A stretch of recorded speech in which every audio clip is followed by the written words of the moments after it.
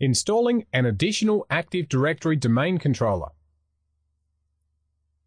In the previous video, we installed our first Active Directory domain controller, and in many small companies, often they just leave it at the one domain controller. But in reality, for both performance and redundancy reasons, you should shoot for a minimum of 2 domain controllers. Now, in larger companies or geographically dispersed companies, you'll definitely want multiple domain controllers and probably multiple domains. So in this video, we're going to see how we can install another domain controller into our parent domain, winstructorlab.com. So even though we've talked about this in previous videos, let's recap why we'd want to install 2 domain controllers into the same domain.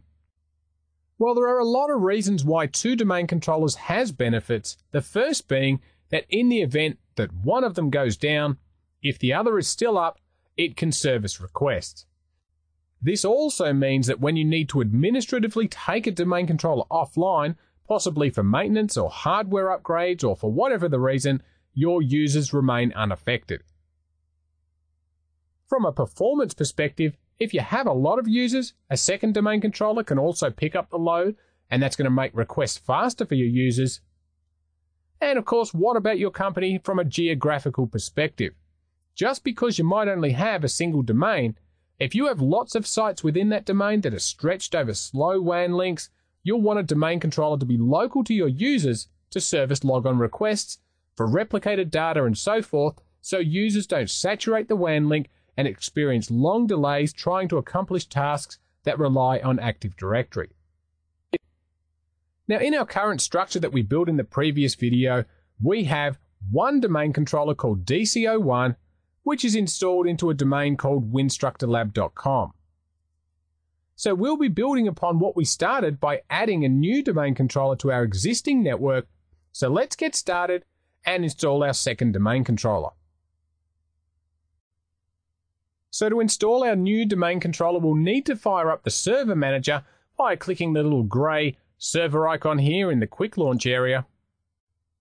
Then in the left-hand side of the Server Manager console, we'll select Roles. And in the right-hand side, we'll click on Add Roles. And this will start up the Add Role wizard, so we'll click Next. And we'll choose the second option again, Active Directory Domain Services, and then click Next. And we'll get our little summary page telling us what Active Directory Domain Services is for. So let's just click Next. And we'll get another message here telling us that we may need to restart our server after the installation of Active Directory is complete. And of course, like before, we're also going to need to run the DC promo tool after this wizard completes in order to finalize the installation of Active Directory. And we've seen this before, so we'll click on Install, and then the Active Directory Domain Services role will begin installing. Now, like before, this is going to take a while, so we'll pause the video here and we'll return once the wizard's complete. Okay, the installation has finished, and we're again reminded that we will need to run the DC promo tool to complete this installation of Active Directory. So we'll click Close, and then we'll go and click on Start, and we'll type in DC promo and hit Enter. And that's going to start up our Active Directory Domain Services wizard. And again, we have the option of using the advanced mode for installation. So let's check this box this time, and we'll click Next. We'll get our little warning message. We've seen that before. We'll click Next. Okay, now like before, we have 2 options. Do we want to create a domain controller for a forest that already exists, or will this be a new domain in a new forest? Now, in our previous video, we've already installed the winstructorlab.com forest. So this server will be part of that forest. So we're going to choose the top option, an existing forest. And then, of course, we'll choose the second option here to add a domain controller to an existing domain.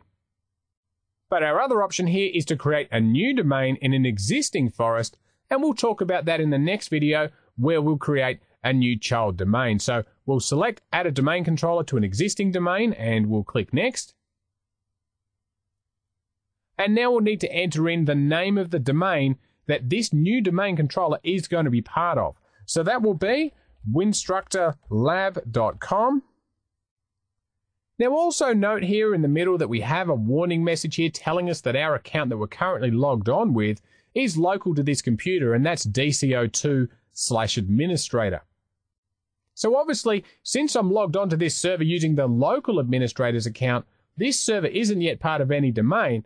Since that's the case, in order to add this server to our existing domain structure, we'll need to click on the Set button and then enter in the username and password for an account that does have the correct permissions.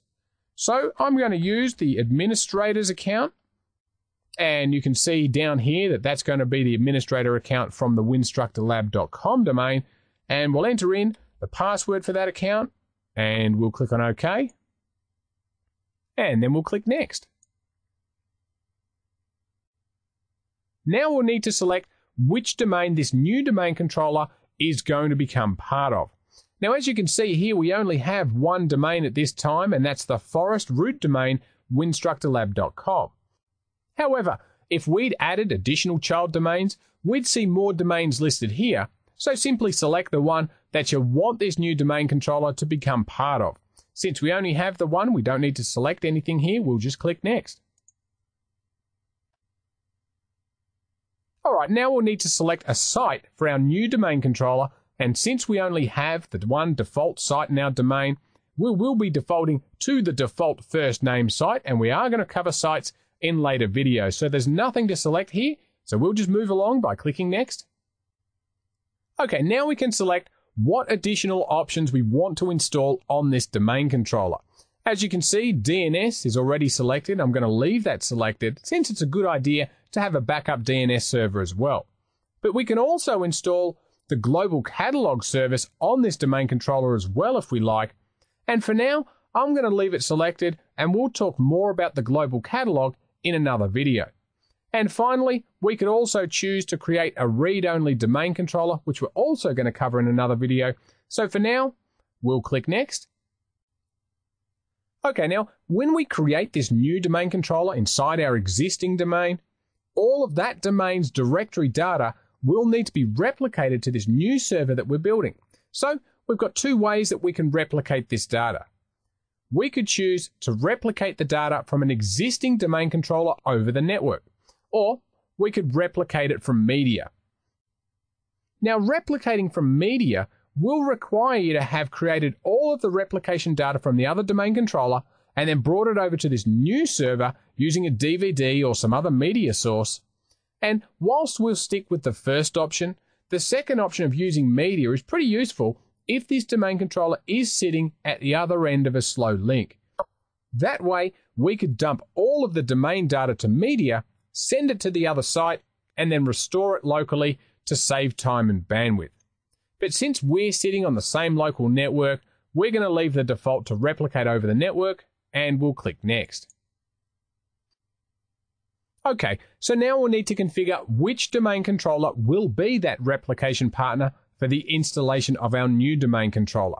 Now, we could either let the wizard choose an appropriate domain controller for us, or we could specify one from the list below if we have a lot of domain controllers to choose from.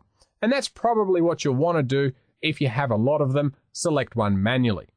Now, since I only have the one domain controller, it really doesn't matter what I select here, as either of these two settings is going to use our domain controller here called DCO1, so we'll just click Next. Okay, now we'll need to specify where we want our database folder, the log files folder, and the sysfile folder to be installed. And like we learnt in the previous video, for best performance, it's recommended that these things are stored on a separate fault-tolerant volume, particularly the database and the log files. But again, since this is a lab, we're okay to install them in these default locations, so we'll just click Next. And now we'll set our administrator password, which we're going to use if we need to restore our system by booting into directory services restore mode. So we're going to enter in our password twice here, and we'll click Next. All right, well, we'll get our summary of what we're about to do, which is to create a new domain controller in the winstructorlab.com domain. So review this information to ensure that you've got all of the configuration down correctly, and then we'll click Next, and the installation will begin. Now, as we saw in the previous video, this is going to take a while and it will require our server to be restarted. So we're going to pause the video here and we'll return once it's complete. Okay, the installation is complete. This server is now another Active Directory domain controller in our existing winstructorlab.com domain. So we'll click Finish, and then we'll need to restart our server. Okay, so in this video, we've seen how to create an additional domain controller for our existing domain, and that, of course, is going to help us with both performance and redundancy. So we hope you enjoyed this video and would like to thank you